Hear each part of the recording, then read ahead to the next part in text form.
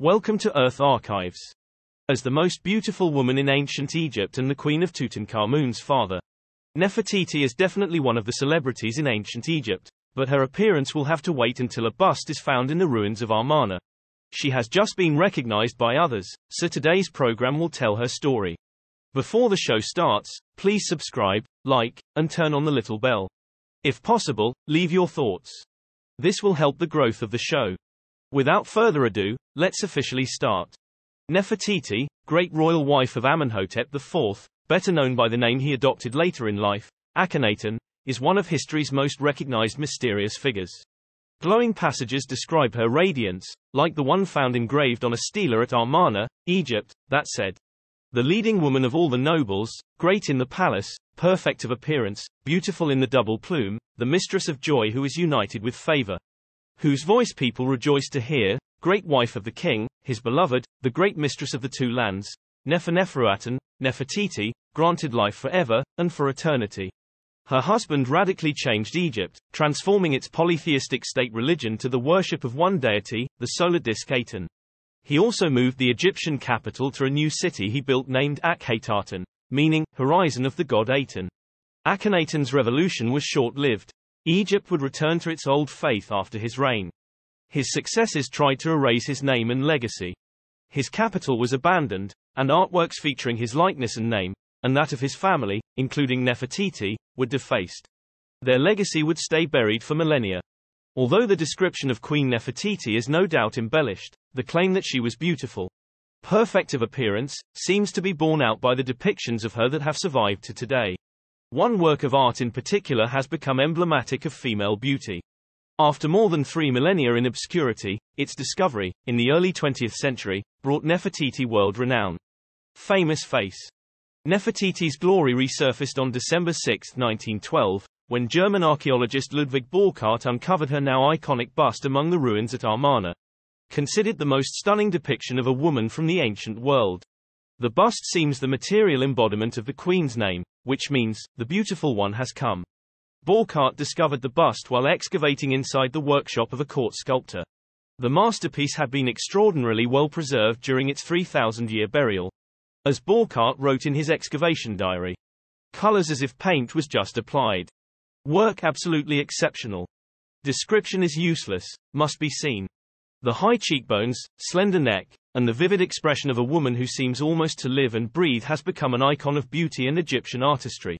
Despite the discovery of the Amarna bust in 1912, Nefertiti's name is barely mentioned in many histories of Egypt written by 20th-century Western scholars such as Arthur Weigel and Will Durant. For many of their contemporaries, Akhenaten's sweeping religious and political reform takes center stage, while Nefertiti plays a supportive role of the beautiful great royal wife and mother.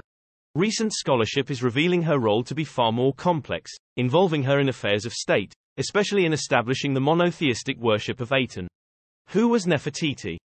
Detailed documentation of Nefertiti's life is fragmented at best. Both the dates of her birth and death are unknown. Historians have been able to establish that Nefertiti was raised in the Egyptian royal court of unheralded parentage. She lived a privileged life as a child, surrounded by the splendor and ritual of Pharaoh Amenhotep III's long reign. Egypt was wealthy and secure during his rule. She married the heir to the throne in her teens, although some believe she may have been younger. Amenhotep IV succeeded his father sometime in his mid-20s or early 30s. During the 4th year of his reign, Nefertiti became his great royal wife. Amenhotep IV changed his name to Akhenaten, he who is beneficial to the Aten, sometime after the 5th year of his reign. Nefertiti enjoyed status and visibility unlike any woman in Egyptian history had enjoyed, including her images in art, in statuary, and on buildings. Above all, she became what Egyptologist Kara Cooney calls his chief priestess and ideological muse. As part of the religious shift, she received a new name as well. Neferneferuaten Nefertiti, which means, the beauty of the beautiful ones of the Aten, the beauty has come. To make his new religion succeed, Akhenaten needed Nefertiti. She was elevated as co-equal in status in the worship of Aten the sun god, granted honors greater than any Egyptian queen before her, and even given her own temple. The first of their daughters, Meritaten, was born early in the marriage, and would be followed by 5 sisters. Their children were popular subjects with the court artists, for they were the corporeal manifestations of their sacred union, blessed by the sun god Aten that Egypt would come to worship exclusively. In works of art depicting the royal family together, the solar disk of Aten shines its rays down upon them all.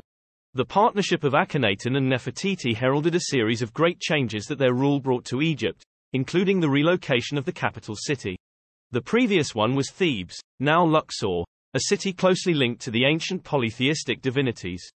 In a bid to escape the old order, Akhenaten moved to virgin territory some 250 miles north on the eastern bank of the Nile in Middle Egypt. There he erected his completely new capital, Akhenaten, now known as Amarna, as the center of his mold-breaking monotheism. The queen's fate. While Nefertiti's family appeared to live in harmony, Egyptian culture, religion, politics, and economy were greatly disrupted, a marked shift from the stability of Akhenaten's father. In 1349 BC, building a new city far away was a Herculean and extremely expensive task, and establishing this capital threw all of Egypt into disarray. The new religion unsettled an entire culture based on polytheism, with an extensive network of priests, temples, and worshippers. The cost in taxes and to the Egyptian treasury was enormous. Thousands of Egyptians, many of them children, were forced into building Aten's new city, monuments, and temples. Meanwhile, the peace and prosperity of Egypt was waning. Rumbling threats from foreign lands meant that the people needed protection. Egypt, in arguably the wealthiest era in its history, went broke through extravagant spending on the new city, the new religion, and their support system during Akhenaten's rule. Akhenaten and Nefertiti ruled for about 17 years, and the pharaoh's reign ended with his death around age 40. Egypt would eventually return to its old ways, and Akhenaten would be written out of pharaonic history in Egypt. His monuments and statues were destroyed or dismantled. Worship of Aten ceased, and polytheism was restored, as taxation returned to uphold the ancient, and previously lucrative, traditions. Perhaps above all, the Egyptian capital returned to Thebes. Akhenaten's new capital was abandoned, and it languished in ruined obscurity for more than 3,000 years. Nefertiti's life after the death of her husband is a subject of great debate among Egyptologists. They agree that she did outlive her husband, but the nature of her role in this time of volcanic change in Egyptian history is undetermined. Perhaps she faded away, or she could have taken on a more prominent role. Some 21st-century scholars believe that about 5 years before his death, Akhenaten elevated his great royal wife to co-king and gave her a new name, Neferneferuaten. According to this theory, after Akhenaten died, Nefertiti took the throne, ruling under the name Neferneferuaten and guiding her country into the reign of the next male pharaoh, her stepson Tutankhamun.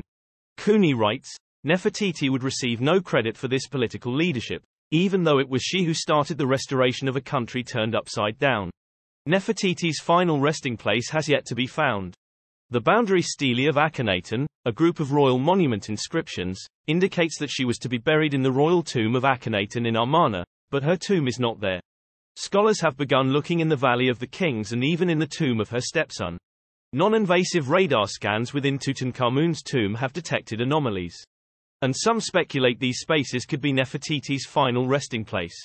Recent searches have found no evidence, but the search continues. Nefertiti's timeless allure is sustained by much more than her physical beauty. The 1912 discovery of the Amarna bust helped spark interest in her, but only more recently have Egyptologists focused on a fuller understanding of her life, including examination of her roles as co-pharaoh and regent. Speculation about her influence in restoring polytheism, financial, and political stability, and cultural traditions to Egypt after Akhenaten's death has never been more intense. Archaeologists are on the hunt for her tomb, and new technologies and heightened interest worldwide make it more likely than ever that it will be found at last. There are so many more questions to be answered about the enduring enigma that was Nefertiti. That's it for today's show. If you haven't subscribed and liked it yet, please help me. I wish you all a nice day and see you in the next show.